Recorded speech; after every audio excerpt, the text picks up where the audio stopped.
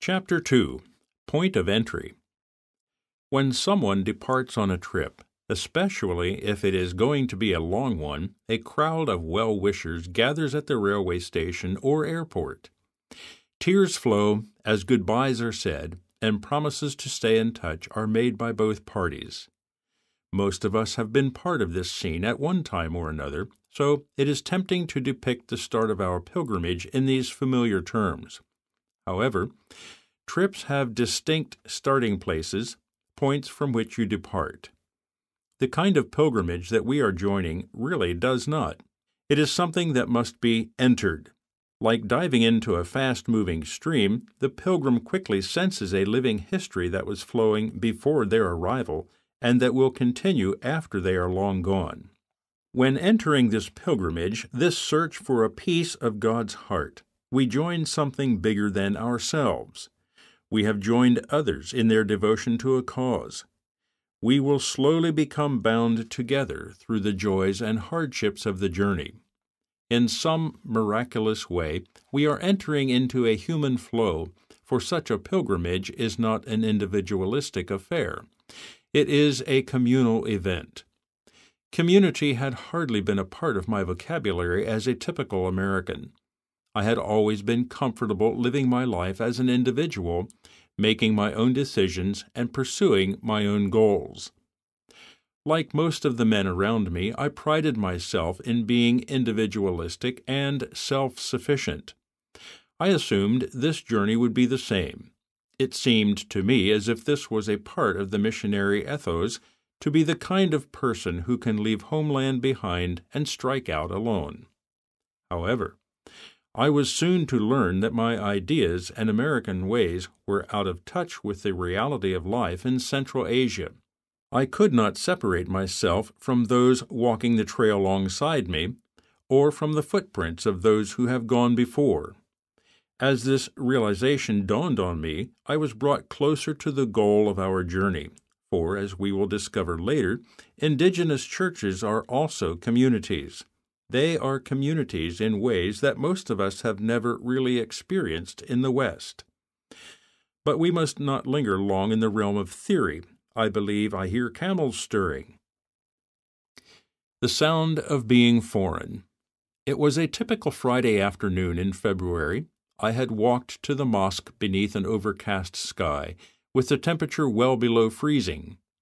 In the past, my trips to this brightly colored mosque had produced some incredibly focused times of spiritual warfare.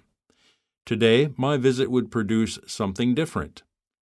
Usually, I could find a quiet spot to kneel in the back of the large hall, an inconspicuous place from where I could intercede for the souls of the men around me, who were devoutly following their prescribed acts of worship. Today, however, I had arrived at the mosque a little later than usual. The inside, nicely warmed, was packed wall-to-wall with bodies, and I was forced retreat to the large porch. There the wind and the snow fiercely bit at my face. I almost left. Inside, I felt a strange, deep-seated resistance to being out in the open. I did not want to be out on that porch where I was exposed, and much more aware of my exposure. The shiver that traveled down my spine was caused by something more intimidating than the howling wind. I tucked myself almost under a set of stairs, hoping that no one would notice that I was not participating in the Islamic prayers.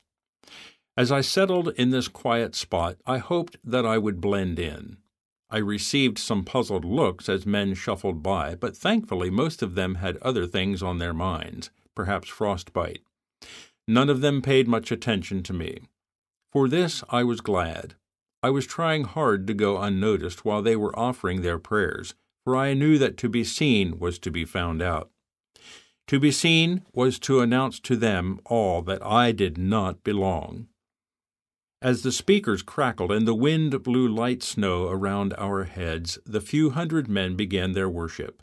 With military-like cadence, they went through the physical motions that correspond with Islamic prayers, turning the head to the right and left to acknowledge the angels supposed to be on either side, cupping the hands to the ears, which symbolizes listening to Allah, and bowing prostrate on the ground to show submission. Each time the assembly of men dropped to their knees, the massive floor timbers shook from the force of their unity. And as they did, an unspoken message seemed to telegraph through my body and into my heart. I felt discordant, totally out of place. That, in turn, sent tiny signals out to the hairs on the back of my neck, something we normally call fear. I am not sure why that day was any different. The routine had not changed. But this time I could almost hear it in the creaking floor joists and the crackle of the old loudspeakers. Deep inside it resonated repeatedly.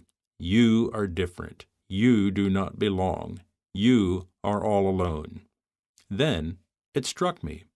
For one brief moment, in the slightest of ways, I understood what it must feel like to come out of Islam and follow Isa as Messiah and Savior. For a fleeting moment, I had the incredible sensation of being out of sync with everyone else around me. For my new brothers and sisters in Christ, this feeling is a daily part of their lives. All of Central Asia, their whole world, is moving in unison. At times, they must feel hopelessly out of its rhythm. Most of them probably go through life desperately trying to hide in some corner, praying and hoping that no one notices them, just as I did that cold February afternoon. Kneeling on those well-worn carpets, I had heard the sound of being foreign. It could have shown me how little I understood what it means to be a Central Asian follower of Isa. I could have realized that I would never face the pressures they encounter when they embrace Christ. I could have recognized that I would never experience the deep sense of pain that comes from living out of sync with one's own community. I should have learned a lot that day, but the truth is that I didn't, at least not for a long time. It was only in the following years that hindsight made these things clear. It had been an important moment in my journey. Too bad I did not see it at the time. Still, on that blustery Friday, God sowed in this pilgrim heart the seeds of truly indigenous thinking. They took a long time to bear fruit. Perhaps I am more hard-headed than others, but something inside had begun to change. Costly advice. The apricot trees outside were in full bloom, and the afternoon was awash with countless cups of tea, many more than I would have wanted. But I was doing what is expected of a guest in Central Asia and giving my host temporary control of my life. We were sitting on floor cushions around a low table with a carpet hanging on the whitewashed mud wall behind me. My gracious host with the bottomless teapot was a schoolteacher, a former Muslim who was now a follower of Isa. He also happened to be one of the most respected church leaders in the region. It was because of my high regard for Mukhtar that I had traveled 4 or 5 hours for this visit. I wanted his advice on a list of important matters. However, it was not until later that I would learn the price to be paid for his wisdom. After the effort it had taken to get there, I wanted to keep this particular meeting on track. Being a linear thinker, I feel good when a meeting goes according to my plan and become impatient and restless when I am unsure of where the conversation is going. As the afternoon wore on, I started feeling adrift. I could not bring the meeting into focus. In fact, it was starting to feel less like a meeting and more like a chat over a pot of tea. I couldn't even nudge us toward the first item on my agenda. The longer we talked, the harder I tried to turn our conversation to things more important, at least important as I counted them. After hours of frustrating small talk, the conversation finally took an encouraging turn. As he poured me yet another cup, Mukhtar looked me in the eyes and said, "You know, I like your ministry methods." Like a sunbeam on a gray, rainy afternoon, his words warmed my soul. A mild sense of frustration had been simmering within me because of my neglected list.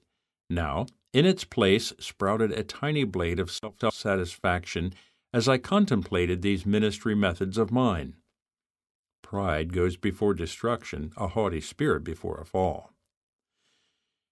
Before I could start to gloat, Mukhtar continued, "You came to see me without a plan, and that's the right way to do things in our culture. When someone comes to me with a list of things to discuss, they show that I'm only their business, a project to be done. But ministry is not business. It is all about relationships."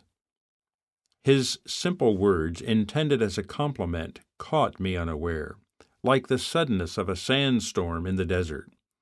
One moment everything is fine and you can see to the horizon. The next you can't tell where you are. In a sense, I already knew this. After all, I had been a pastor in what seems like a previous life, and I am very much a people person. Nonetheless, as a product of my culture, I still placed a high value on schedules, plans, lists, and agendas. These things are measurable. These things are valuable. Although I would never have admitted it to anyone else, these things proved to the world I was busy, and as a busy person, I was important. At least that's the way things had been counted back home in my world. But I was no longer in my world. I was now in his world in Central Asia. By his words and by his actions, Mukhtar was telling me that people and relationships take precedence over my beloved lists and agendas in this strange place he calls home. Despite the fact that I had been living in Central Asia for 2 or 3 years, I had somehow avoided truly entering his world. I had managed to live in a facade built to perfectly match my comfort zone. Now Mukhtar's kindly spoken words had shattered that illusion and startled me into reality. Without knowing it, my friend had shaken my internal compass, and now I could not find my bearings. One moment I was reveling in my good ministry methods. The next one, much of my worldview was lost in a swirling confusion. Mukhtar progressed to other topics, but I was stuck. The suddenness of it all had left me struggling. Part of me rejected what he had said, as it was just too hard to process. But another part hungered to see the world the way Mukhtar did, to reorient my compass to his North Star. The rest of the afternoon was a blur. I do not remember anything else we talked about. As my host kept the time-honored rhythm with his teapot, I fought with an internal reality shift. His words had struck a deep, uncomfortable chord within me. I could not even begin to concentrate on the rest of the conversation. The questions taking shape in my heart were almost audible. Will I really hear what he has to say? How much am I willing to pay for the wisdom that will come from listening to this man? Somehow I knew that the answers would be expensive to me personally, perhaps costing more than I was willing to pay. It wasn't until much later that I remembered the words of a wise man who once said, "Though it cost you all you have, get understanding." When counting the cost for overseas missionary service, no one had told me that it might include a severely bruised ego. My benign friend had not intentionally assaulted my self-esteem, and I know he wasn't being slyly sarcastic. That trait is neither in his personality nor in his culture. Mukhtar simply hadn't seen my mental agenda or the list in my coat pocket. What I experienced that day was just one example of how a pilgrim is often required to purchase costly advice. But the expense is justifiable, for little by little such insights will shape our journey. As a Western missionary who was addicted to his schedule, I had started out my pilgrimage with lists and agendas that seemed important. So important, in fact, that I almost trashed an invaluable friendship for their sake. But for the grace of God, I might have communicated to this dear man that the cost of learning from him was too high for busy, important pilgrims like me.